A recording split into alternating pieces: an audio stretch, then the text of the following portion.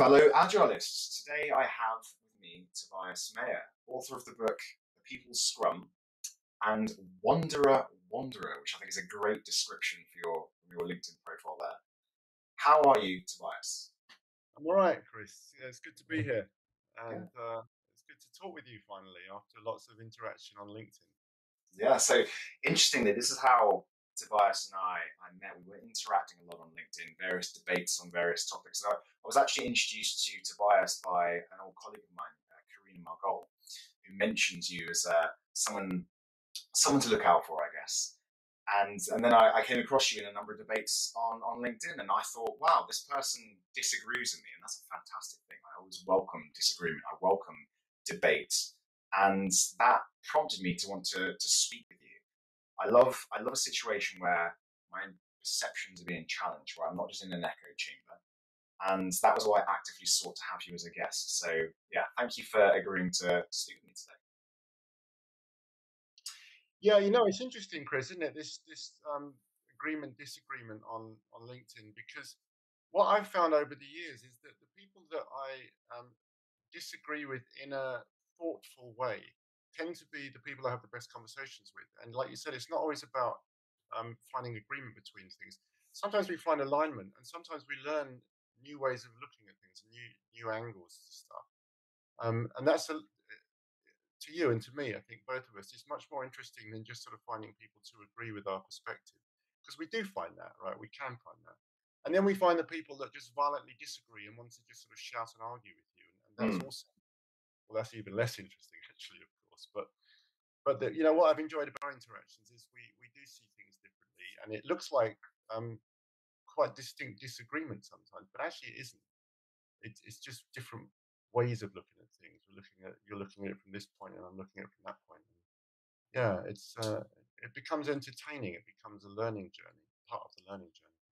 Absolutely, and this for me, I think what I like about this is I enjoy that experience when it's a healthy conflict, when it's a disagreement, and that word can have negative connotations. When you have a disagreement between two individuals and they both share their viewpoints, and it's not about trying to get you to agree with mine or vice versa. It's just the fact that we can share openly our disagreement in a healthy and constructive way that isn't about dismissing the other person's viewpoint. What I liked about our interactions is it was very respectful. It was just kind of like, well, I can see where you're coming from there. It wasn't combative. It wasn't adversarial in any way. It was just two people discussing alternative viewpoints, and I always welcome that. That neurodiversity is something I always try and foster with the teams that I coach and that I work with. I want people to challenge one another for the pursuit of improvement. Exactly. Yeah. What happens with online stuff, of course, it's the shouting out of the car window syndrome, isn't it? You can be as abusive as you want, and no one can, because you're in a different car, people can't really do anything to you. So we get a lot of that playing out on the different forums here. And I think that over the years, people have started to kind of wise up to it a bit more. And I have noticed in the last few years, actually, a lot more respectful dialogue going on in some of the forums, not all of them, but LinkedIn perhaps lends itself a bit more to that, because we're all trying to show up as professionals. That's a great ringtone. That ringtone, yeah. That reminds me to feed the children, but of course they're not here today, so they're in school. Nice. Okay. So one of the topics I was keen to talk to you about, and again, it's something that you and I have debated a little bit on LinkedIn, was Agile Agnosticism. What are your thoughts on the whole Agile Agnosticism movement, so to speak? I don't really understand it, to be honest, Chris. I mean, I think that when people talk about agnostic, I think what they mean is they're not tied into Scrum, or they're not tied into extreme programming, or not tied into anything else. But I think that's all of us, actually. I don't think any of us are really, truly. I mean, perhaps if you're Ken Schwaber and Jeff Sutherland, you're pretty tied into Scrum, right? So you're going to be.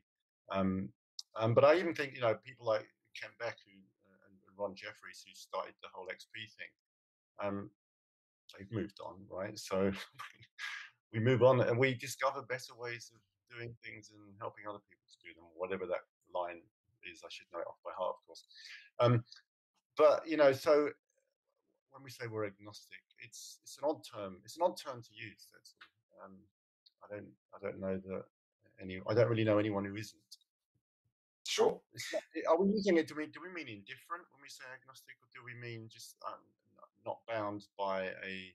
The term agnostic in religion has a particular meaning. Are we using it in that way or in a different way? I don't really know. I guess it's an interesting point how you interpret that word in itself. I think what you were touching upon there with regards to not being, I guess, heavily dogmatic about a certain way of doing things. That's the interpretation that I take from it. Agile agnosticism to me means when I'm working with a client, a company, I'm trying to help them improve. I'm not coming in with any predetermined you're going to work with Safe or Scrum or otherwise. It's that what I want to help you guys do is find what works for you. And that to me is a series of experiments to discover what works for your situation, for your people, always in the interest of continuous improvement. You might start with Scrum. You might find actually we're going to blend in a little bit from Safe and blend in a little bit from that, because I know some people see Safe as a bit of a dirty word sometimes. There's a bit of stigma about it. But for me, it's about helping a company find what works for them. And that makes me agnostic. I don't have any predetermined approach in mind. And I know you mentioned you feel we all are, but I have certainly seen in my experience, it hasn't always been the case. There is that dogmatism about you must do Scrum and you must do this. And if you're not doing this, you're not doing Scrum, or you're not agile enough. These sorts of phrases come out there. Well, I guess that. there is some truth in the if you're not doing this, you're not doing Scrum, because the Scrum has a guide that lays out the rules of Scrum, if you like. I've heard people describe Scrum as a game, and the game has rules. So you might have a chessboard, and you might have all your chess pieces, and you might play a game which is moving pieces across a board. But if you're not following the actual rules of chess, you're not playing chess. You're playing something else, a different game. So if you decide that your bishop can move in straight lines, or it can jump over pieces like in a game of drafts or something, then you've made up a cool game perhaps, but it isn't chess. And it's a bit like that with Scrum. You can't just say, well, we're doing Scrum, but we're not doing, we're not going to bother with retrospectives because they're a waste of time. Or we don't need a Scrum Master. Then you're not, it might be great. You might be doing something wonderful, but you're not doing Scrum. And so why call it Scrum? That's my sort of beef with it, really. It's like if you're doing bits and pieces of extreme programming, you're not doing extreme programming. You might be doing pairing. That's great. You're doing some pair programming. But you're not doing extreme programming. You just drop the other practices that they have. And so it's just like using the names in a respectful way by the names that the people came up with who kind of invented these ways of working. And the thing about Scrum, so I guess in some ways, by your definition of agnostic, I'm not agnostic, actually, because I do think that when you strip away the terminology around from the Scrum Guide and you look at the abstraction in there, it is what we do anyway, right? So when we're doing creative work, we do what they are describing there as Scrum with a bunch of terms put on top of it. We talk about what we're going to do before we do it. We do it and we check along the way what we're doing to make sure we're doing the right thing. And at the end, we just kind of think about how did that go? And we say, well, it went quite well, let's do it again. So we're doing all of those things. We're planning, we're working, we're doing daily reflection, periodic reflection, and then we're looking at the end of a piece of work, whatever that piece of work is, how did that go? So when we're making things and we don't quite know what the outcome is going to be, we sort of have to use the same process that they describe in Scrum. We have to use that structure. We've got to think about what we're going to do. We're going to do it, and then we're going to reflect on what we did. That's all that Scrum is. And so it's almost like, how do you not do it if you're doing creative work? When people say we don't really need to do Scrum, I kind of think, well, you kind of are doing it. You're just using different words for it. But that's so dropping things like let's not bother with planning. Planning is a waste of time. We just got to get on with the work. Sure, but you're not going to. What kind of work are you going to do? You don't know because you haven't thought about it. So that's what I see. That's how I see Scrum. I see it in this very high abstract way that we do. It's interesting what you mentioned there. I was speaking with Mike Cohen last week, and he mentioned how he wanted the word agile to go away, not because he doesn't believe in it, but because he doesn't want people to be thinking about agile all the time. It's just what we do. It's just how we work. And when you were saying there about some of the things that underpin Scrum, it's just how we work as knowledge workers. Makes complete sense. Planning important for a reason. And one of the things I often encounter or have seen with people that are reluctant to commit to a certain ceremony, or one of the things that do underpin the likes of Scrum and Agile, like planning, like retrospectives, is just to ask them, are you happy with how things currently are? And if they can answer no, they're not, well, odds are they need to change a variable, because if you keep doing the same thing over and over and expecting different results, you just can be frustrated in a few weeks' time anyway. That's the definition of insanity, as per Einstein. So you need to change something, see how it goes, demonstrate a bit of empiricism, reflect again, and see how things are progressing. Is it moving in the right direction? Exactly. And the thing about we use terms like sprint in Scrum, and people say, "Oh, we don't want to do sprints." To me, it's kind of like saying we're going to do science, but we're not going to do experiments. A sprint is an experiment. It's a test to see is this thing going to work. And at the end of it, we assess whether the experiment was useful and took us to a new place, or it didn't. If it didn't, we go back and try something else. So you can't really do science unless you're doing experiments. You can't really do creative work unless you're working in blocks of time that allow you to do feedback. It's interesting. It's interesting you say that, because I have never heard anyone else describe a sprint as an experiment. But I completely agree that that's, to me, what it is. I don't hear enough people talking about it in that lens. Often it's a time block. It's, you've got a goal in mind. You're focused on something, and yeah, it's probably a lot of times it's just right. We're going to squeeze in as much as we can in this time frame, because that's the way people think it needs to be.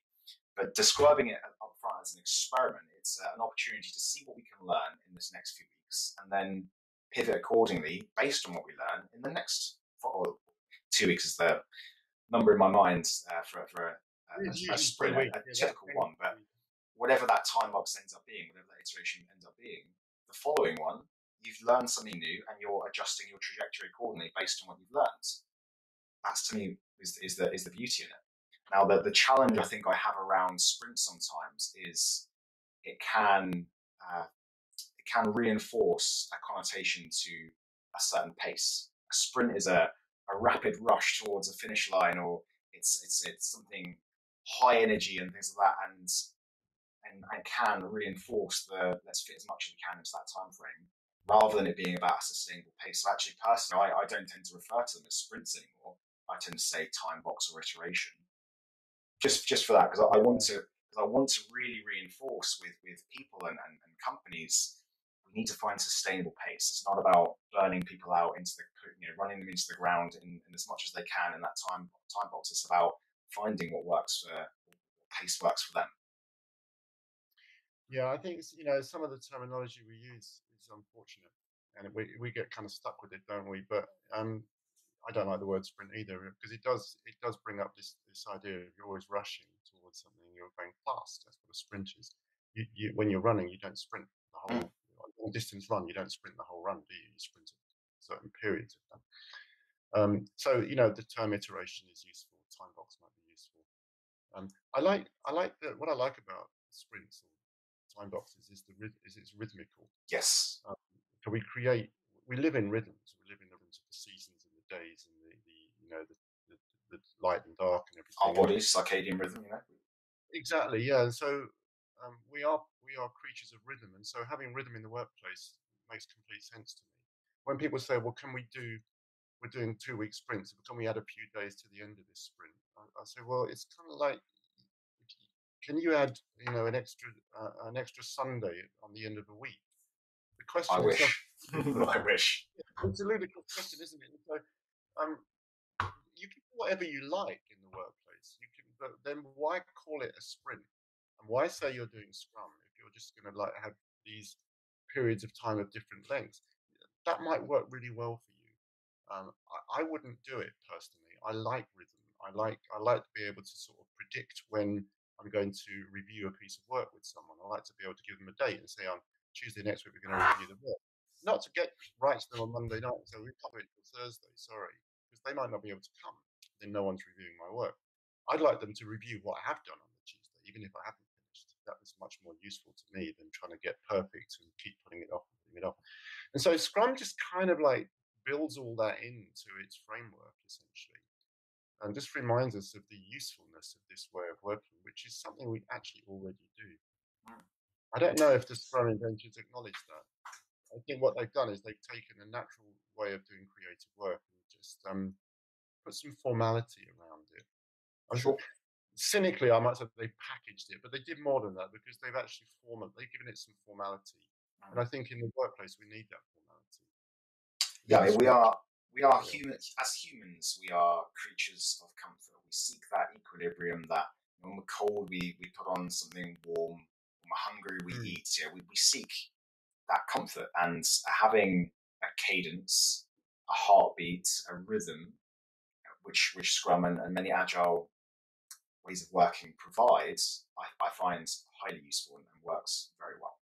That's why I tend to reinforce. Yeah, it's using the word comfort. I think it might be comfort, but it's also there's something about safety in that, isn't there? We throw out the term psychological safety a lot in the workplace these days. There is a safety to knowing when things are going to happen. There's a predictability about it. We know where we stand, and I think that's really important. It's important for a sense of security. You know, if we never quite know what's going to happen at work, we get very nervous and uncomfortable, and our work is then affected by that. I'm trying to meet a date, and suddenly the date changes. It's like you're playing football, and someone's moving the goalposts. Not helpful. Not at all. The other thing that I want to just mention is that extreme programming. People say, should we do extreme programming or Scrum? Like they're not incompatible. Scrum says nothing at all about development practices. Absolutely silent. It's agnostic, if you like, Chris. It's agnostic about development practices. But anyone who wants to improve the way they develop software would be foolish not to look into the practices that make up XP, because they are known to be good.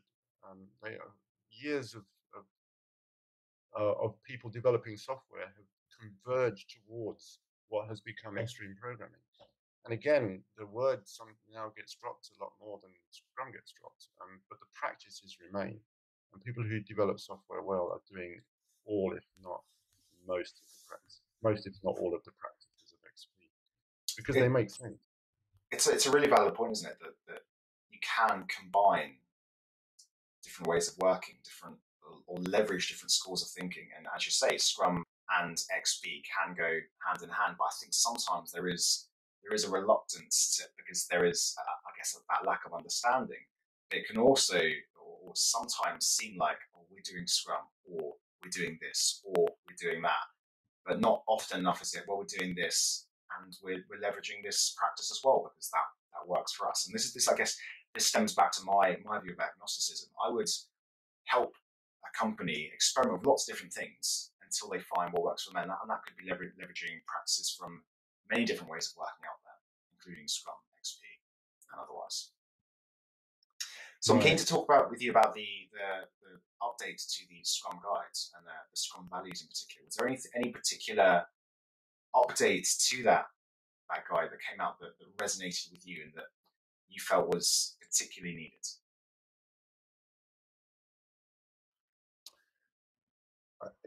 I think simplifying the Scrum team helped a lot because there was a lot of confusion about the development team and the Scrum team, and who was in the Scrum team and who wasn't. So they simplified it that way. So now there's just the Scrum team, and it has developers, product owner, and Scrum master. It's the Scrum team. So everything is the Scrum team. It's not the development team. Do this and someone else does that.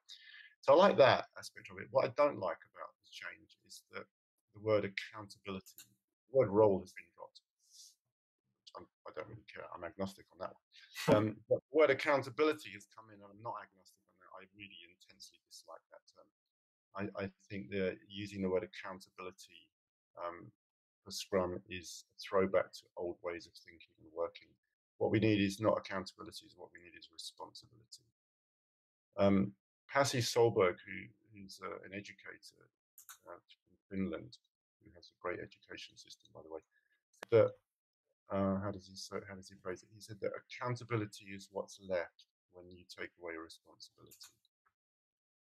So we don't show up to work in a responsible enough way. Therefore, we have to put accountability, just sort of paste it on top. So accountability means we're accountable to someone else. Responsibility means we're responsible for an outcome. So they have very different essences to them. And so when we talk about accountability of the product owner now and accountability of the Scrum Master, like the Scrum Master is accountable for the success of the sprint or something. Then there's a whole bunch of people who are no longer accountable because someone else is taking that accountability on. So I think it does more damage than that change does more damage than good. It's interesting that I'm a big believer. Lieutenant David Marquet releases book Leadership is Language. I'm a huge believer in language being very, very important. And you've just highlighted there one example of a slight language change can have very different implications. Another one I remember seeing in the revision to the Scrum Guide was the removal of self-organizing and change to self-managing teams. What were your thoughts with that change? Yeah. Again, it's not something I embrace. I can kind of say, well, it's kind of one and the same thing, really, self-managing, self-organizing. I prefer the term self-organizing because I find it more encompassing, I suppose. It's a bigger term, responsible for all of the parts of it. Managing, I'm not a big fan of the term managing, just in general. No, me either. I think it's not a bad word in and of itself, but it's got such a negative connotation these days in organizational structures, isn't it? When we talk about managers, that there's also sort of a movement to get rid of managers and it's not because managing is a bad thing. Obviously, it's not. We want to manage things, don't we? But it's the way it's been done that's got such a bad rap. It's the micromanagement. It's the sort of command comply ways of working that have put everyone off managers. So to bring that term back without really having a chance to rethink it is only going to just kind of like make it a bit more negative, I think. Yeah, there's another one that's linked quite closely to that. There's been a rise of the role delivery manager. And my concern about that role is that it suggests for me that delivery becomes the responsibility of that manager, when actually what I'd rather be doing is enabling a team to be responsible for delivery themselves. And my fear is it creates this bottleneck type of situation where a team will feel, well, actually, the delivery manager will resolve that part of it, rather than it being this collective shared responsibility. Yeah, I agree with you on that one for sure. And the thing about delivery manager, it's now conflated with Scrum Master in a lot of organizations. Yes. Scrum Master is the delivery manager or is the release manager. And you're right, it takes away the responsibility of doing that kind of work. The team should be doing that kind of work. The way I see the Scrum Master is, and I understand the difficulty that organizations have understanding the role because it doesn't fit in any known pigeonhole that they have. It doesn't fit into any HR box, essentially. So that's why it gets renamed as all these other things, slash project manager, slash release manager, slash delivery manager, or whatever it is, because people don't really get the role. And the role is not a manager in any kind of sense, really. In the original descriptions of Scrum, they talked about the Scrum Master as managing the process, just holding the process, really. But the Scrum Master's job is to create an environment where people can do their best work. Yeah. If no one's paying attention to the environment falls apart. If you're not going to grow things in your garden if you don't take care of the soil. There's only so long things will grow well. If you don't worry about the soil and dig it correctly and allow it some fallow time and add manure when you need to, make sure it's got enough water and enough sun. If you don't do any of those things, your plants are slowly going to deteriorate over time. And we don't have anyone in our organizations who takes care of the environment in that way. We don't have an organizational gardener. And I think that's really what the Scrum Master ultimately is. It's not managing people. Interesting. Like there's the rise of the head of remote and that sort of thing. Maybe we need the organizational gardener as a new role. Yeah, I don't know how that works remotely, but I think it's the same kind of thing. It's about what is the environment we're working in. We often just don't pay enough attention to our environments. An environment being physical environment, obviously, but also relationships. So relationships are part of our work environment, aren't they? How do I relate to people? Where's the toxicity? The gardener is trying to like sense that and help us to not remove it for us, but help us to work on improving situations.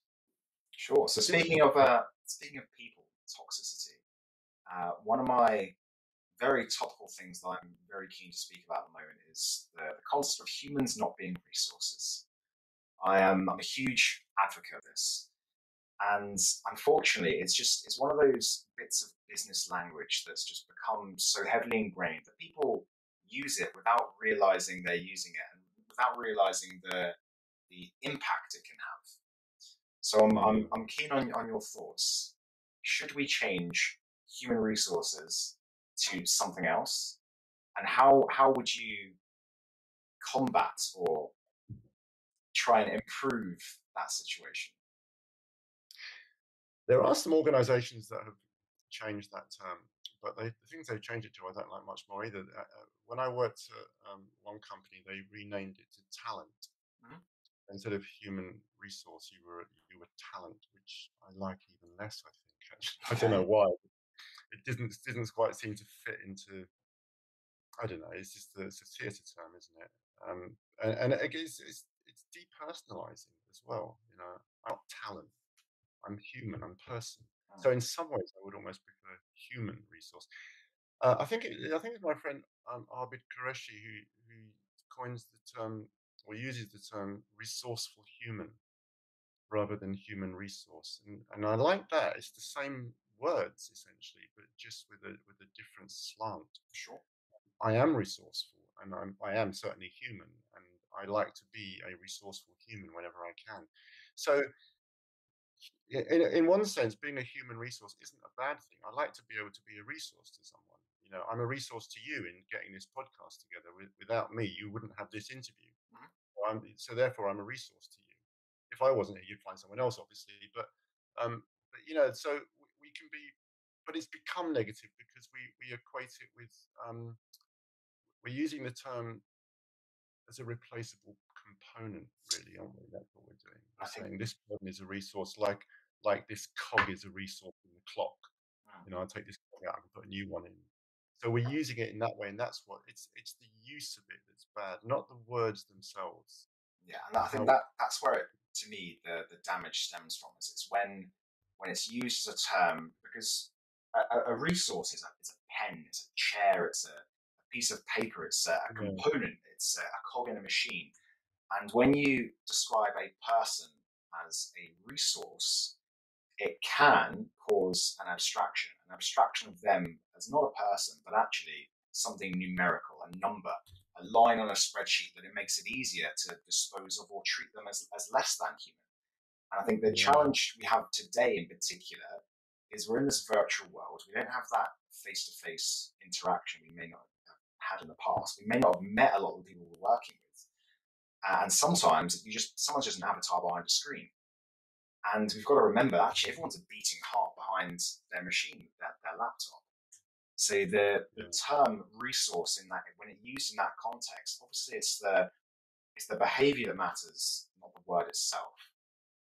If people are called human resources, but actually they're treated like a great group of humans, wonderful.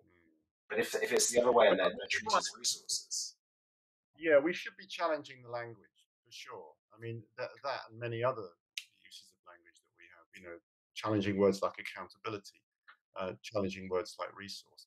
Asking people, when you call me a resource, what can you tell me what you mean by that? That's all we need is just to, you know, ask questions around it, right?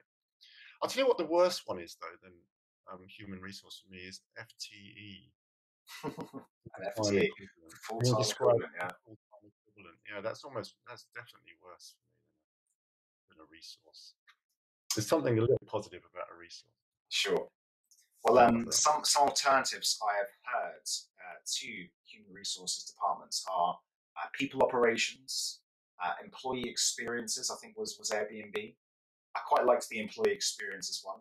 To me, that resonated quite well. There are alternatives out there. There are a lot of companies that are changing that language. But to me, it absolutely comes down to begin with empathy, right? Someone says resource. Hey, what do you mean when you say that? Did you mean a pen, a piece of paper, or resources as in I need more CPU power or servers and things like that? Great, yeah, that's a resource. But did you mean people? Okay, say people. Yeah, just people. I mean, that might be simple in itself. HR could also stand for human relationships if they wanted it to. You don't even have to change the name. Human relationships. But the problem is in a lot of these big organizations, the human resources is a large blob of an organization, right? And it covers all kinds of things. It's not just about hiring. It's not just about resourcing. One of the main functions of HR is essentially the police of the organization. I mean, let's be honest about this, right? And I don't, it might upset some people to say that, but in a large organization, you need a group of people, a department, to protect the company from rogue employees. So the interests of the HR department is more towards the organization as a whole, the structure, rather than the individual person. So if you're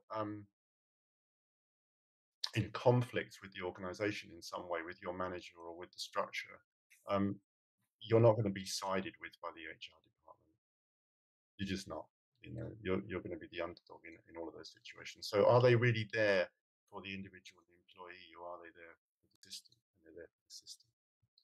So maybe we need different departments. We need a department that's clearly aligned with the system, and we need a department that's clearly aligned with the workers. And the Scrum Master role is the role in an organization that starts to shift us towards that way of thinking. It's like, I'm for the people. I'm not for the structure. I'm for challenging the structure. And I'm for the people. So maybe we need a department to build up around that. Possibly so. I'm very much in favour of looking after the people's needs. I've been described as an agitator, and that's, I guess I liked that word. It was interesting. But what he meant was that I challenge existing ways of doing things, the status quo, and always in the interest of improvement. So I'm not afraid to just step in and say, "Oh, well, could we try this differently?" Or that doesn't seem to be working. And often it's database, right? So I will go out and capture the voice of the people. What do you want? Ask the team, ask the people, what are your thoughts about this? Okay, you're not quite happy here. Okay, what could we do differently? And I then champion change on their behalf. Tobias, I'm conscious of time, so there's a couple of final things I wanted to ask you, and this is something I ask every guest who I have. I'm a big fan of retrospectives. You may have seen this. I create a new retrospective theme every week, right? And sorry, I said I've seen those and I enjoy them. You did a whole bunch at Christmas time, didn't you? I did indeed. Yeah, I did a Ramadan one last week. There are all sorts of ones that I do. And Mike Cohen last week challenged me to do a Taco Tuesday retrospective theme. So I'm keen to hear from you. If you could add any retrospect or themed retrospective to my backlog, what would it be? Oh gosh, I wish I had some preparation time to think of this. You've obviously covered all of the holidays, haven't you? You've kind of like. I've covered a lot of the holidays. I've done a Diwali themed one. I'm trying to create more diversity and inclusion themed retrospectives, because a lot of them historically were very westernized. So I'm trying to add to that as well. Someone mentioned today I should do a Pride themed one, which I'm all on board with. That's gone to the backlog. But yeah, is there anything that you would like to see? Is there anything like you geek out over, for example? You've just missed it, but on Saturday it was International Bat Appreciation Day. I think that would have made a really cool retrospective. Bat Appreciation Day. I'm already imagining Batman. I'm imagining. It was April the 17th this year. Okay. I think that would be a fascinating one to build a retrospective theme around. Bat Appreciation Day. It's obscure. It's a bit unorthodox, but I'm game. I'll add it. It will go on the backlog. Be clear, it's International Bat Appreciation Day. International Bat Appreciation Day. Worldwide. All right. Did not know there was a holiday for that. You've got a year to work on that one, I've Chris. got a lot of time. Yeah, Yeah. lots of time for my creative juices to flow. The other question I have for you is: you have lots of experience in agile coaching and scrum mastery and training people. If you if you could distill one piece of advice to offer any aspiring agile coach, scrum master, agile professional, what would it be?